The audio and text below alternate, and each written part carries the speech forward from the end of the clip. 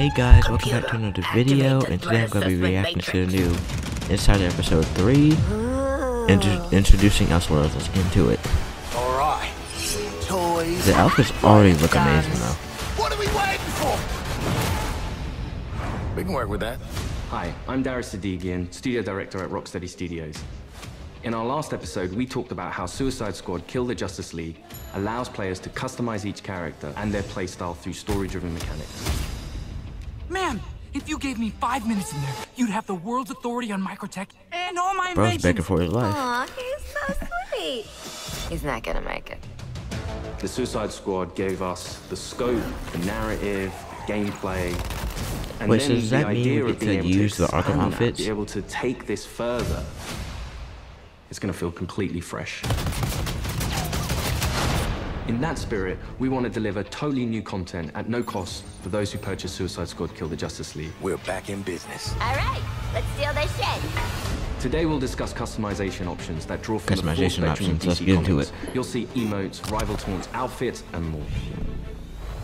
We wanted to have a game that was very focused, but this time we really want to expand out with being able to dynamically update, add new content, take on feedback, and evolve the game over time. For the first time ever, we'll give you a preview of what's to come after the credits roll on our main story campaign. We always designed the game in a way that we really wanted it to be accessible for everyone. And for those players that want to delve even deeper into our gameplay and into our systems, it really is about delivering new places to explore, new worlds to be in, new stories, new characters, and creating unique ways for you to play. Bro, that costume for Harley kind of look cool though. Gonna give you the content you love. Speaking of, what are you doing, mate? I'm smiling. Let's dive into Suicide Squad Insider Episode 3. I'm hyped for it. Welcome to Task Force X. From the onset, Suicide Squad, being a squad, felt like the right fit for the kind of game that we wanted to make. You get to play with friends, you get to play on your own, but while you are playing on your own, you're playing with the squad, always. Every aspect of our games, we always look at it through the lens of Rocksteady's treatment. And that just doesn't stop at gameplay, that doesn't stop at story. When we're looking at the social features that we've really introduced into Suicide Squad, it has Rocksteady's approach. What do we think players will have fun with? This game has the mechanics to play kind of socially competitively, like none of our games have previously, and it really fits the characters of the squad. With multiplayer, we're leaning into the competition within the squad to That show off your Brainiac skills, ship show off though your metal, looks be the best amazing. one. Bro, Harley just chucked him. The squad are working together under duress. And so it's fun to add in mechanics to encourage the players to behave in the same way. So a lot of the time what you'll actually be doing is trying to get the highest score, which luckily helps you all complete the mission, but the best player in any mission becomes the squad leader in multiplayer for the next mission. Yo, that's kind of a cool mechanic though. Whoever gets the highest score in the mission gets to be the squad leader and picks the next mission. That's good. Great was I. We have leaderboards for solo play, for playing with one friend, two friends, or a 4-player squad. Yo, that Harley Quinn skin in the middle though, that looks kind of cool. Like, that looks so good. You're competing with everyone across the world. Cross-platform, it is the best of the best. Think you're hot shit on toast, but you're cold fart on bread. Did you see that? Tell me you did. I was like, how do you like that? Bro, I'm telling you, these costumes though look so good. Like, look at that costume for Boomerang.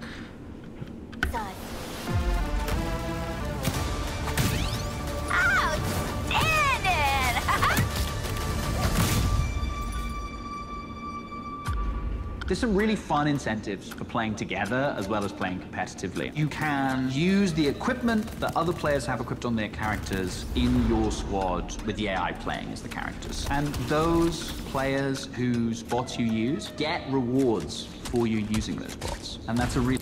Oh, so basically, like, even if your friend's not playing with you, you can, like, add them into your squad and replace the NPC, and they'll still get the rewards when they log on. Which is that's a really good gimmick. Fun feature that I think the players will be incentivized because they'll get something out of it too. Farewell. We also have the Why is he in a rival hot tool tub? system, where on the leaderboards, if you pass your friends or anyone on your friends list who's also playing the game, and you beat their score, well, next time they log in, they'll get this kind of funny quiff just to show that, oh yeah, by the way, I beat you. Home run, baby. You boot up the game, you're logging in, and then all of a sudden on your screen you get Boomerang giving you the finger. That's kind of cool though. That's like a very, like when you log on, you see a middle finger on your screen. That's like haha, I won type of thing.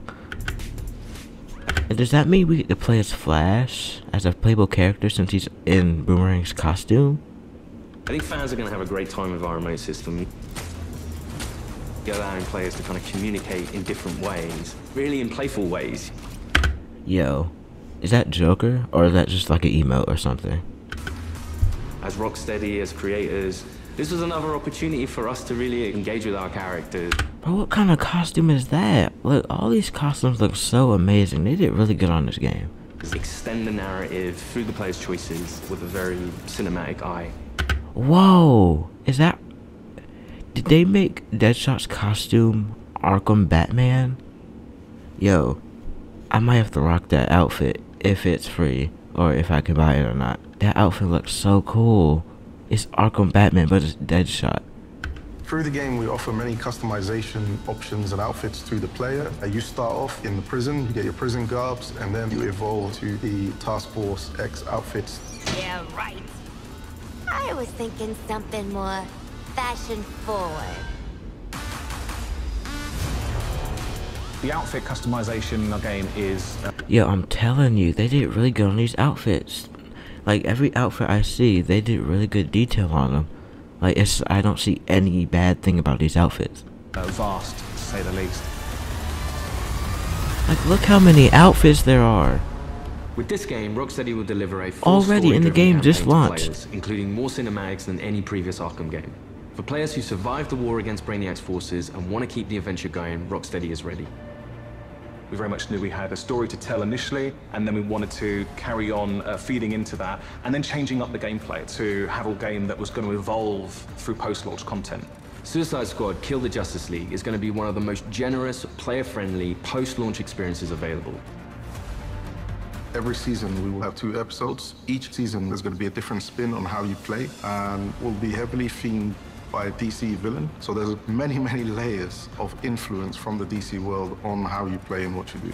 The seasonal content gets automatically dropped into the game each episode. Well, we get to play in Arkham Asylum, or is that like an endgame mission? I think it's an endgame mission. There's no playable content locked behind a battle pass, and the in-game shop is for cosmetics only. So the in-game shop will be cosmetic only. No weapons, no characters, no nothing. It's just gonna be all cosmetic. That's nice. You'll always be able to go back and play the episodic content. If you want to come back 6 months from now, that'll always be there. This is a totally yeah, it's kind of cool. You can, even if you miss it, you can still play it. Want to play when you want. The DC universe is massive, and in most games, you can only see or explore a tiny, tiny piece of it. But what's really cool about the narrative of Kill the Justice League is there's almost no limit on where we can go. Celebrating before the game. So that means anything can happen, basically. In his pursuit Anything of can trying to happen. recreate his perfect Colu, Brainiac has been experimenting with some of our favorite DC characters' DNA, creating new worlds in alternate realities. It's these worlds that we call Elseworlds. Brainiac is a genius of 12th level. Wait, is that hint? Wait, look. Worlds that we call Elseworlds. Is that hinting Mr. Freeze or Killer Frost or something? Or is it just like just another mission? Brainiac is a genius of 12th level intelligence, but he's also trying to rebuild this civilization that he misses and is lost, and there is nothing he won't do to get there. New Colu will be reborn. He's building a model of the multiverse. Look at this open world, though. I will unlock your full potential to serve me.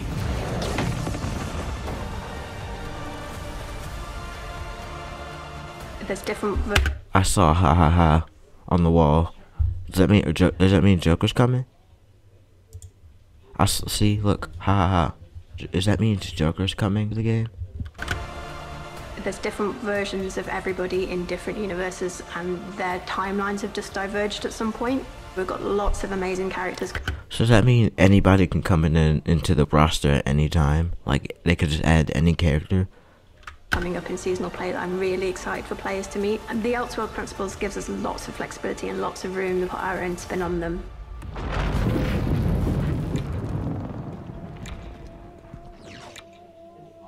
So, we get to play with a bunch of cool shit from alternate universes, and then what? Retire? When Season 1 launches this March, you'll be able to unlock a new playable Who is character that? for your squad. The Joker. Oh my god. The Joker is back. Well, I think in a different universe, but he's back, finally. Oh my god. At least buy me dinner first. I'm kind of digging his voice, though. I mean, it's not the Arkham Batman's voice, but I'm kind of digging it, though. The original Arkhamverse Joker has been dead for 5 years, but this is a new Elseworlds twist on the villain. He was part of the suicide. Wait, let me see something again. The original Arkhamverse Joker has been dead for 5 years, but this is a new Elseworlds twist on... He has a prosthetic leg. That has no correlation to it in any way, but I just wanted to say that. On the villain. He was part of the Suicide Squad in the Elseworld that he's from, which already shows it. So he's part of the Suicide Squad in a different universe? Or a different dimension? Yo, that means they could use any character from any universe and just make it up. That is actually insane. Oh my god. He's slightly more cooperative than the previous Joker we've had. But as you get used to him and actually play to him, you realize he's unhinged in a different way.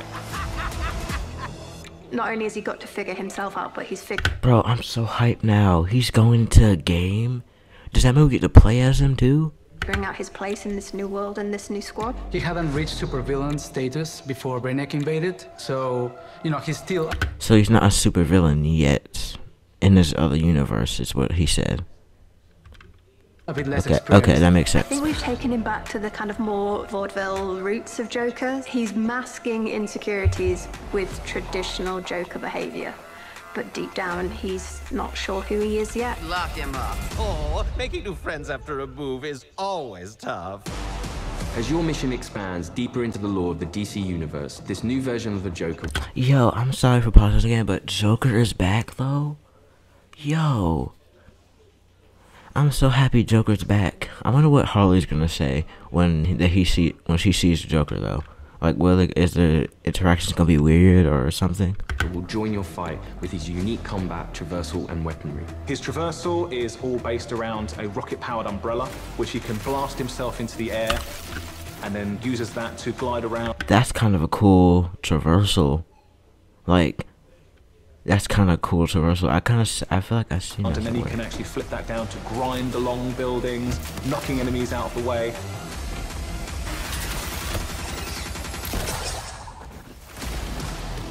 And the kind of frantic vertical and horizontal energy that he has means you've always got to be moving and always attacking the enemies. Wait, I gotta go back. You can slide on the ground. And the kind of frantic... Are those fireworks coming out of his umbrella? That's cool. Vertical and horizontal energy that he has means you've always got to be moving and always attacking the enemies.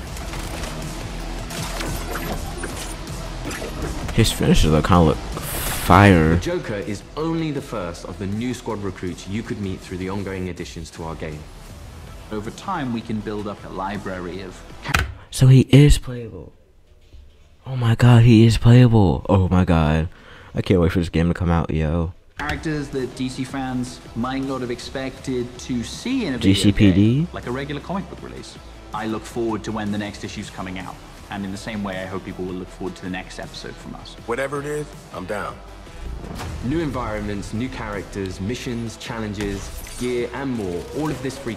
Did you just say new missions? Like, there's gonna be new missions in general outside of the story? Oh my god. Yo. I am so hyped for this game to come out finally. Only, like, 8 days if you have the deluxe version and 10 days if you have the regular version. Content comes for players. Like, this game is already so far, but so close from a launch, and we're already getting all this information. Like, this is why I love WB Games. To own the game. We can't wait for you to see what the future holds. With Elseworlds, the possibilities are endless. How do you like that? Thanks for watching this series. We hope you'll join us for Suicide Squad Kill the Justice League, a third-person action shooter where some of the wildest villains of DC Comics join forces to save the world from its greatest heroes. No, that's mental. We're not doing that. God help us. Yeah. I think players are going to be surprised about the depth to which they can craft the character. It comes back to player choice and player freedom. Everything from melee strikes into gunplay, which you could then go into a traversal attack. All of the combat moves flow seamlessly into another. The squad can be garish, they can be loud, and playing together with your friends in a multiplayer space is a really unique experience that you can't get anywhere else. What we've done with the Suicide Squad is to really expand those experiences. Not only just one character this time around, we've done it with 4, and we plan to do it with more. This brings back memories of my old Suicide Squad. Whether you're in for the main story... So when we meet Joker, it's probably going to be in March, because they're not going to release a character right as the game releases. So when he releases, is he going to have his own separate story or something? Like, his only story mission to get his character? Or exploring what lies beyond, Rocksteady Studios is here to support our players while delivering exciting new experiences. Thank you for joining us, and we'll see you at launch February 2nd, 2024. Okay, I need to go back to some things real quick. I need to go back. So right here.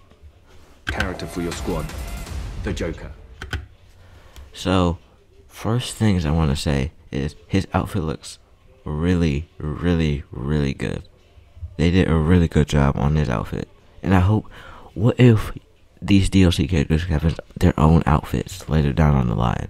Like, this is not his only outfit. That's gonna be it. That's gonna be really, really insane if they actually make DLC characters their own outfit. Like, different outfits. At least buy me dinner. And that looks like a batarang. Like, on his belt. Like a little batarang or whatever. First. The original Arkhamverse Joker has been dead for 5 years, but this is a new... See, dead after 5 years. That means this is just a different Joker. New Elseworlds twist on the villain. And also a prosthetic leg again. Is that gonna... This is gonna be... It's like a flail. Like his melee weapon. He was part of the Suicide Squad in the Elseworld that he's from, which already shows that he's slightly more cooperative than the previous Joker we've had. But as you get used to him and actually play to him, you realize he's... Also, I want to talk about the costumes too. Like, are there gonna be like seasonal costumes? Like the Battle Pass has these. The outfit. And then this is gonna be ones you can unlock in general. Customization again. See, wait. The outfit customization. That Deadshot one though looks insane. The Harley Quinn one looks insane. This one looks good. The Catwoman one I couldn't see. Like, there's so much costumes and variety you could do. With this game, Rocksteady will deliver a full story-driven campaign to players, including more cinematics than any previous Arkham. Also, this I think is cool. Like, you can bring your other NPC, your teammates into different missions with you, and they still get the rewards after they're offline, which is amazing. Right was on. We have leaderboards for solo play, for playing with 1 friend, 2 friends, or cross-platform. It is the did you just say cross-platform? Does that mean PC and Xbox can play together? with everyone across the world. Cross-platform. He did. That means PC and Xbox maybe might play together. Wow. Well, I'm gonna go. I'm gonna see y'all in the next episode, in the next video. I'm gonna play the game when it comes out on February 2nd. I'll see y'all there. Make sure to like and subscribe.